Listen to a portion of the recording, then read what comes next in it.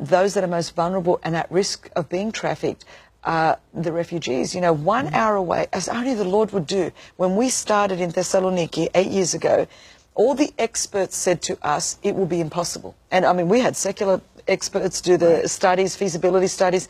They said it will be impossible because of the corruption in the government, because of the poverty, because there are no laws protecting the right. This is not a crime in Greece, so you're not going to be able to prosecute anyone.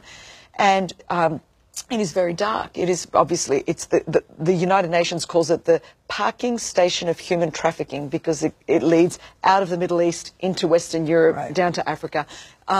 So in the midst of all of that, only God would have known that 8 years later, 85% of all the Syrian refugees would be crossing the border. 1 hour, I mean, I'm going to be there in a few days. I'm going to get in the car, drive 1 hour from my office, and there they are.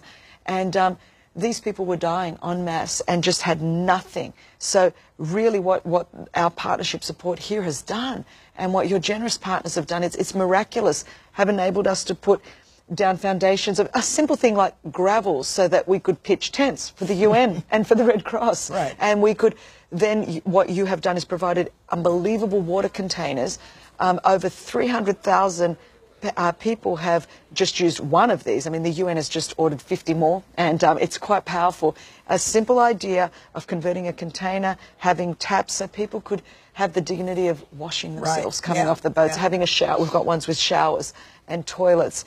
And that simple, small thing. And I just keep thinking, when Jesus says, you know, if you give them a cup of water in my name, if you give them... And I feel that what will happen 5 years from now, these refugees, they're going to say, we were thirsty and the Christians were there and they gave us something to drink. What we a were great hungry, opportunity. and the Christians were there and they gave us... They'll never forget that. So that's really what it's doing.